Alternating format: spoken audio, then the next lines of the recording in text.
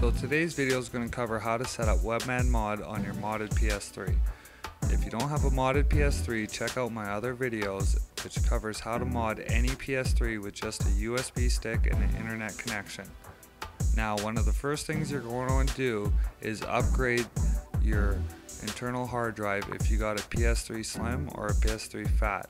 If you got a PS3 Super Slim, then you're out of luck because you only got onboard memory. But I will show you how to use a network drive later on in the video. So when you're shopping around for hard drives, check out the link in the description, because anything over 1 terabyte you're going to have compatibility issues. Anything over 2 terabytes just isn't going to work. So once you've got everything re-screwed in and installed, you're going to want to reinstall the software onto the hard drive, which the PS3 is going to demand for right off the bat. So you're going to want to have the exact same firmware when you install the custom firmware when you modded your PS3, or whatever firmware it was before you installed this new hard drive. As soon as you turn it on, it's going to ask you to plug your controller in to the PS3 via USB cord and have your USB stick plugged into the port that's closest to your Blu-ray drive. Then press start and select, and this will tell your PS3 to look to the USB stick for the update file. Now your update file's got to be in a folder called PS3, all in capital letters, and then another folder in there called update, all in capital letters. Then you're going to want to have the PS3 update file .pub in there. So if you're a little bit confused on how to do this, check out my other videos and I'll show you how to set up your USB stick to install an update file on your PS3. So again, this will take about 15 to 20 minutes to install. You're also going to download all your apps that you want to use, mainly Webman mod and all its plugins, RetroArch, and Multiman.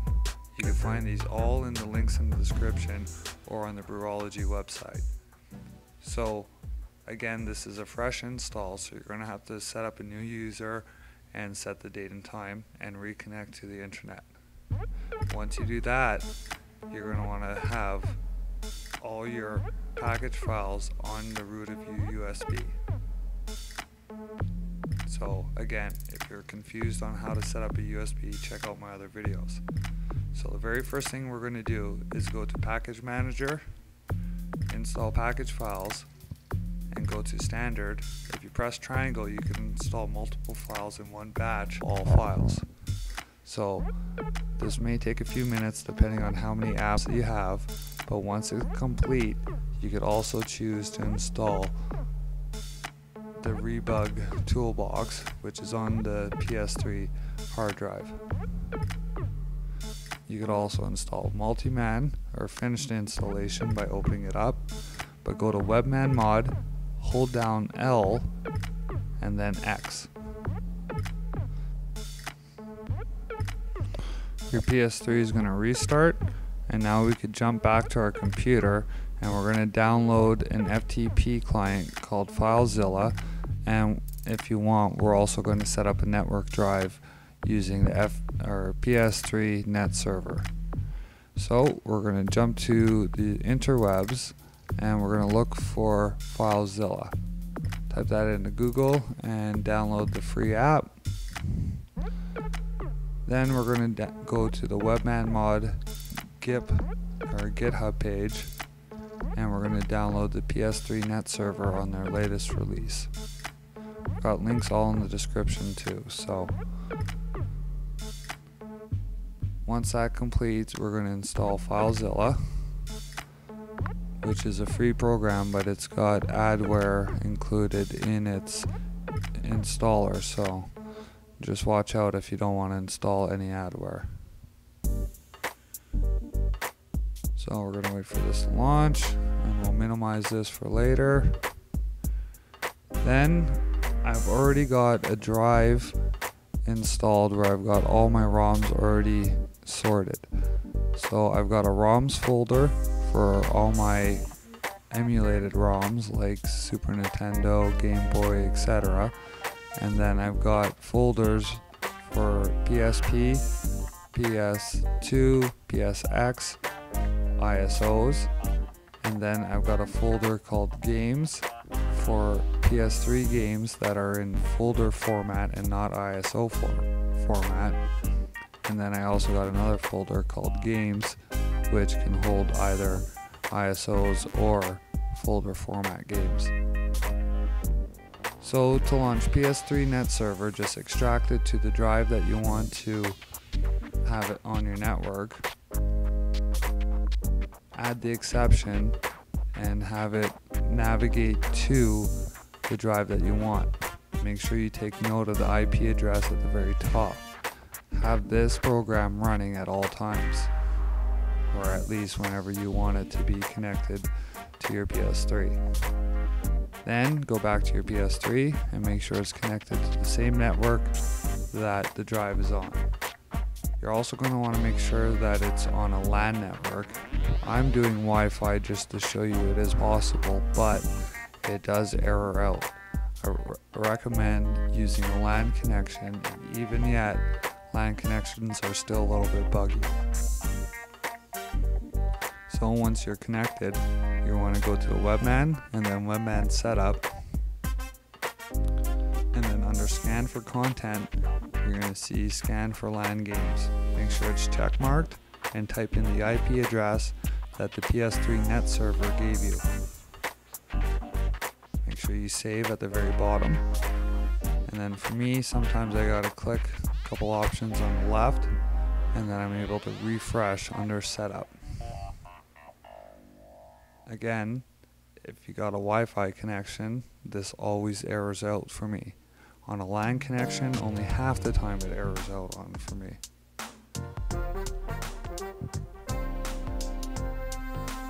So again, it didn't work 100%, so I'm going to tell it to refresh my games and refresh my game list. Now it froze on me, so I had to restart my PS3, but it did end up showing some of the games. I don't know why I went to the web browser. You don't need to do that, but you can see it didn't show any of the ROMs. It showed all the PS3 titles. So that's good enough at least.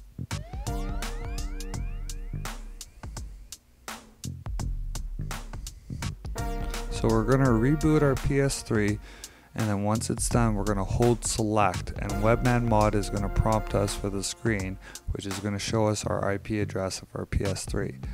We're then going to jump to our computer, and we're going to open up FileZilla, and we're going to use it to connect to our PS3 to transfer over ROMs. Type in the IP address under hosts, and then click connect. Then you're going to be able to navigate on the right or left hand column on your computer, and then your right hand column is your PS3. So navigate to where you have your ROMs and drag and drop it to the correct folder under HDDO. So for all your PS3, PS2, PSP, and PSX ISOs, it's fairly simple. For your ROMs, I've made it convenient, and I've uploaded a file which I've linked in the description that has all the folder structure that you need for the individual consoles. For box art, what you need to do is have the same file name for your image as the same for the ROM. So if it's Super Mario, make sure both image and ROM are named Super Mario.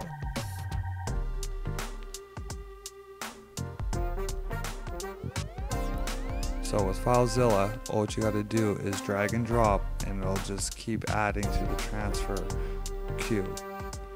You can pause, start, stop, and it'll keep track of everything. If it gets interrupted, just overwrite the file that it was, because it's most likely got corrupted. So I'm transferring over 455 gigs at once right now, and it took pretty much overnight. But as you can see, it mostly works. Now, I think for the most part there's too many files for Game Boy Advance for it to recognize all the image files, but for the most part it works. And that's pretty much all you need to mod your PS3 to get it running ROMs. So again, I've got a link in the description for the folder structure you need to get all the ROMs to show up. So just copy that into the ROMs folder on your PS3 hard drive or on your USB stick. Make sure your USB stick is formatted to FAT32, or if you have an NTFS, make sure you have prep NTFS installed under Webman as well. So hope this works for you. Like and subscribe. Stay tuned for more videos.